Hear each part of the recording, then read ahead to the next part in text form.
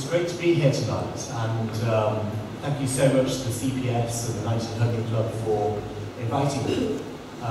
Some very familiar faces in the room, including my first tutor from the LSE, and some colleagues from when I worked in the House of Commons, and many familiar supporters from the Taxpayers Alliance and various campaigns I've run, and some new friends as well. So thank you so much for having me.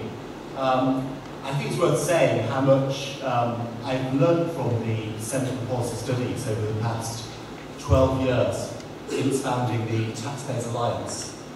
Some of the work we did on quangos, for example, was inspired by the excellent work on quangos done by the CPS by Dan Lewis, and also on the European front, the work that Ruth leaded with setting up Global Vision, and also Norman Blackwell, who of course is now one of the leading lights on the perhaps more Eurosceptic side of this debate, from his position as chairman of Lloyd's, has also been a great inspiration. So it's a great privilege to be here tonight. In less than 2 years, the British people will face a decision about our future in the European Union. A decision on which depends our economy, our prosperity, and the very character of our nation. Do we stay in at all costs, which is the CBI's position, or do we leave at all costs, which is the goodbye position? Or do we follow the evidence and say that, on balance, in the absence of change, it's time to vote leave? To make that decision, we need a sober analysis of where Britain stands in the world. What are our strengths and what are our weaknesses? Do the solutions of the 20th century still work for the problems of the 21st? To Europe, of course, we've been known for many things over the centuries. Napoleon's nation of shopkeepers, the home of empiricism, a powerhouse of ideas exporting enlightenment across the continent, the birthplace of Adam Smith and the Wealth of Nations, prizing fact above theory, the starter over the state. And it is those shopkeepers and startups who've noticed that one crucial fact over the past 4 decades: they've had an enlightenment of their own. For the hairdressers and the cafe owners, the pub landlords and the retailers, the EU isn't contributing to the wealth of the nation. Rather, it's making life much more difficult for them. For too long, the argument has been dominated by the lobbyists of big business, big government, and the big banks. A corporatist web of influence shutting out the voices of the silent majority. Yet, it is the entrepreneurs at the sharp end who know the facts best, who see the job-killing effect of regulation at home and the changing landscape abroad. And that's why I founded Business of Britain, and I'm now proud to be the Chief Executive of the Vote Leave campaign. Business leaders across the country know that the world is no longer divided between the West and the rest. Europe's 500 years of fame are coming to an end. With falling tariffs and a new age of globalization, the common market can now stretch from Shanghai to Chicago, from Delhi to Dundee. My argument today is based on one simple truth: that Britain can no longer do business inside the current EU. The status quo is not an option. And the choice before us is simple: change or go. Look to the future or the past. In this debate, I believe we need to address 3 things. The first is the reality about the EU's economic decline, the urgent case for a fundamental renegotiation, well beyond what is currently being considered by the government, and the potential for renewal if we choose a British future in British hands. Those are the 3 things I want to talk about tonight: the reality, the renegotiation, and the renewal. The reality today is that the European Union is in crisis. The building constructed without an exit now has a bonfire in the basement. This is a long way from the predictions of the Euro elite. If you remember Roland Rudd's triumphant words that the Euro had defied the doomsayers, or Peter Mandelson's warning that keeping the pound meant economic isolation for Britain, or Tony Blair's insistence that staying out would be a betrayal of our national interest. Perhaps the wooden spoon should be reserved for the Financial Times, who insisted that Greece's admission to the Eurozone offered the prospect of long-term economic stability. But this isn't an I told you so speech. It's a where do we go now speech. We need an unflinching look at the reality of the European Union. Because despite the crisis of recent years, despite the sight of Greek pensioners crying in the streets, there are still those who insist that the EU as a whole is an economic power of tomorrow. For a long time, the EU's economic decline could be covered up. There were the protectionist measures, a flood of money to the periphery, the appearance of health and wealth. Then came 2008. As Warren Buffett memorably said after the financial crisis, it's only after the tide goes out that you can see who's swimming naked. Well, Jean-Claude Juncker and co were caught swimming naked, but it wasn't a pretty sight. What was revealed was a bureaucratic mess, a total lack of structural reform. The hard facts are these. In 1973, the EU accounted for 37% of world GDP. By 2025, it will account for just 20% of world GDP. The EU is now the world capital of welfare, with 7% of the world's population, 25% of global GDP, and 50% of social spending. Why is this? Because while others power ahead with trade deals, the EU is lost in a maze of endless symmetry, an emblem of entropy, not enterprise. Britain used to be the sick man of Europe, and now the EU is the sick man of the world. And quite literally, because the demographics aren't on Europe's side. By 2020, the ratio of working age people to pensioners will be 3 to 1. By 2050, it will be 2 to 1. It all adds up to what the Prime Minister has called the competitiveness challenge. The old superpowers are clinging on to a place at the top table. And if things don't change, they'll soon be serving the drinks. That's the reality of Brussels. The reality in Britain is that this takes a severe toll on thousands of businesses. They say having a single market of 500 million customers on our doorstep is great for exporters. But exporters make up just 5% of British businesses. 95% of businesses don't trade overseas. Restaurant owners, builders, IT technicians, they don't care about free trade with Estonia. They get none of the benefit, but all of the burden. In the past 5 years, the EU has introduced 3,500 new laws affecting British businesses. 13 million words, 20 times the length of the Bible. Just to keep on top of this, a business person would have to read for an hour every single week of the year. When it comes to the big multinationals, they can absorb these costs. They have the armies of HR teams and regulatory specialists. But what about the smaller businesses that don't? As for the taxpayer, our net contribution has risen over 200% in the past decade. And the danger of EU membership, as it currently stands, is not just in what it costs us, but in what also we lose. Locked out of trade with the faster growing parts of the world. Shackled to a behemoth. This is the reality of Brussels and Britain. And the reality is that those at the top of the EU still don't get it. Their goal remains integration. Their obsession with ever closer union is not so much an ode to joy as an order to it. Against that federalising juggernaut, Britain is almost powerless. When the UK joined the EU, we had 20% of the votes. Today, we have less than 10%. The UK has tried to block proposals from the Commission coming through the Council no less than 55 times. And how many times have we succeeded? Not once. Not so much up yours to laws as all yours to laws.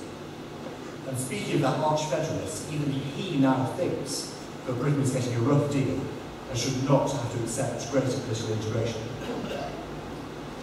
So everyone agrees that the EU needs to change. That's the reality of the situation. But what about the renegotiation? Now, my position is clear. Were the EU to agree to a fundamental renegotiation of Britain's membership, I'd be willing to vote to remain in the EU. But unfortunately, that does not seem to be on the table. David Cameron set out his ambitions in his Bloomberg speech 2 years ago. Powers going back to the member states, real democratic accountability, a much more competitive EU, and the seminal 1,000-page Change or Go publication, in which I was involved in writing, we set out the clear changes that are needed to actually achieve those aims and objectives. When it comes to democratic accountability, that must mean British people electing British politicians who get the final say on laws affecting Britain. UK law must be supreme over EU law, and anything else other than that is an affront to British democracy. When it comes to competitiveness, a fundamental renegotiation would mean radical cuts to the red tape for SMEs and startups, a presumption that there is no EU regulation applying to them whatsoever if companies don't trade with the EU. There's simply no need for children's nurseries or pubs to comply with the latest directives from Brussels. We also need greater protection for the financial sector too. George Osborne's valiant attempts to block the financial transactions tax and the bonus cap have both failed. Can you imagine such a specific hit on German manufacturing or French tourism being allowed? We must be able to opt out from these things. What's more, where the city is currently protected by the double majority vote for non-Eurozone countries, we need to make sure this is a double, triple, quadruple lock, or the British economy will suffer badly. We need the ability to negotiate our own trade deals. When George Osborne goes to China, he needs the power to come back with a UK-China free trade deal, just like the one that Iceland and Switzerland have. Real reform would mean fast-tracking of EU trade deals as well. It took over 5 years to do a deal with Canada. The deals with the United States and India are stuck in treacle. A Chinese trade agreement has not even started yet. Meanwhile, the rest of the world powers ahead, tearing down these trade barriers. The EU urgency needs to speed up. And then we come to reform of the EU budget. It just carries on growing, year on year, like some metastasizing disease. The EU's accounts haven't been given a clean bill of health for 19 years. They've been spending taxpayers' money on Tiffany jewellery and a fitness centre for dogs. I'm not making those two examples up. And a fundamental renegotiation isn't complete without a radical cut of the EU budget. The UK government bravely has led the way on transparency, putting spending online for taxpayers across the country to see. And the EU should follow suit.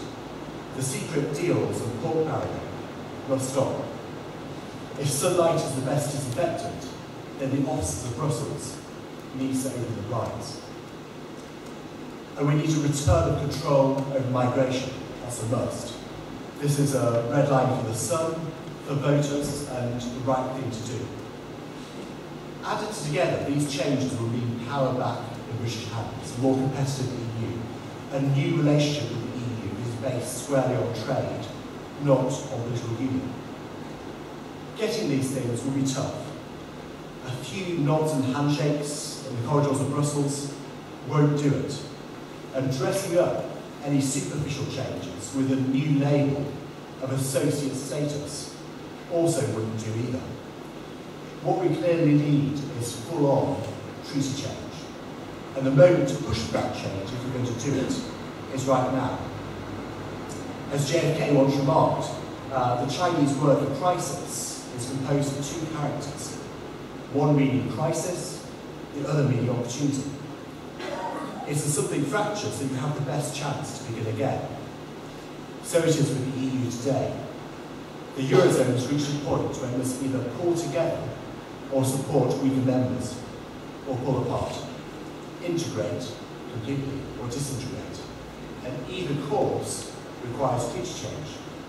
And this crisis for the Eurozone and the EU presents that opportunity for the UK. And we could have forced them to accept the red lines which I outlined before. Or we can get out now before the burning building comes crashing down on us. Because there is another option on the table. Unless we regain the powers to negotiate trade deals, reclaim control over our borders, and reinstate the supremacy of UK law, we can, and we should, vote leave. As David Cameron himself has said, if our concerns fall on deaf ears and we cannot put our relationship with the EU on a better footing, then we should rule nothing out. We're told that if Britain was to leave the EU today, the sky would fall in. Pretty much like they said the sky would fall in if we didn't join the euro. Then, as now, we need to state the facts in a sensible and rational way. Because in this scaremongering hue, there is a deep underestimation of British strength. Like a long and bad relationship where one partner has lost its self-esteem and forgotten what they have to offer on their own. So part of my job at Vote Leave is slaying these myths about Brexit. The myth that no one will do business with us. But almost 3/4 of US investors want Britain to have a looser relationship with the EU, and 66% of the Asian investors agree with them. The myth that trade will take a catastrophic hit, that the UK will start some slow and steady decline into oblivion, is wrong. Again, look at the facts. We're the 5th largest economy in the world. We're one of the top 10 trading nations in the world. While our EU trade deficit is getting worse, we have a growing trade surplus with the rest of the world. Then the most potent myth of all, that jobs will disappear. But the UK is the EU's single largest export market.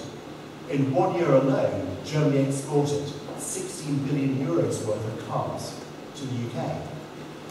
France exported 1.3 billion pounds worth of wine, euros worth of wine. 280 billion euros worth of trade in total across the EU. Why would anyone in this picture have an appetite for a trade war with the UK? For the EU to sub the UK would be economic masochism.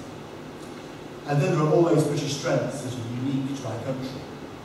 We're the home of the world's language, the heart of the Anglosphere, the centre of the Commonwealth. We're the world's leading financial centre, winning the Global League in soccer.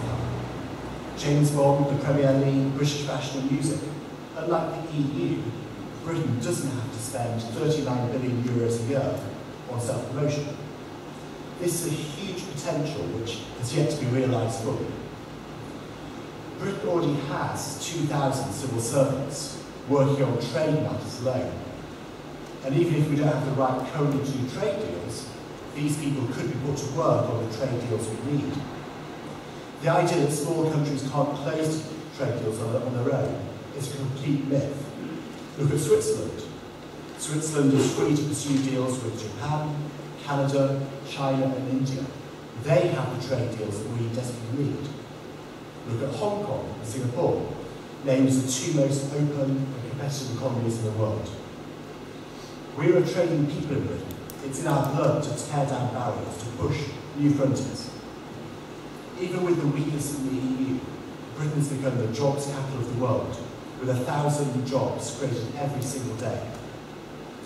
our rate of economic growth is the envy of Europe. If this is what we can do with the EU in flames, imagine what we can do when freed to become a global trading nation once more. That's where the renewal will really kick in. Not tearing up ties, but building on them.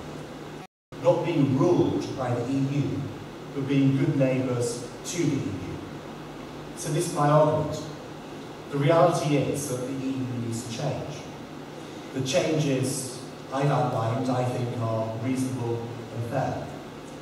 But since they're not even being asked for, then British renewal outside the EU is now our best option. Staying in an unreformed, unyielding, uncompetitive EU will be the worst of all worlds. But before us, we have a win-win situation. Whether we negotiate an entirely new relationship with the EU, like the one I described, or whether we chart our own course. What lies before us is a new British era of more freedom, more sovereignty, and more enterprise. This is a once-in-a-generation chance. And what's clear now, as things currently stand, we should vote to leave. Thank you.